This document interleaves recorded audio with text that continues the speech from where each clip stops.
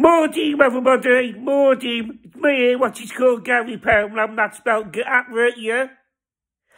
Gary. And Poundlam is spelled P-O-U-N-T, L-A-M-D, as the same, like the shop, button up, spelled the same. Anyway, what's this? Cliff Richards.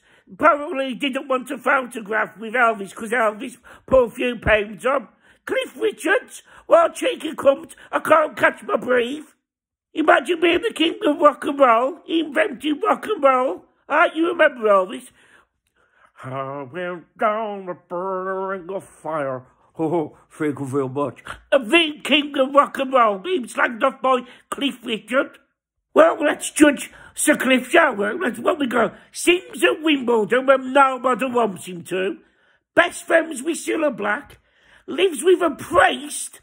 Yes, a priest. Will, swear to Christ, he lives with a priest. And lastly, he's 75-year-old, and he still wears black UPVC bottoms, dressing like Cap Slater in 2002.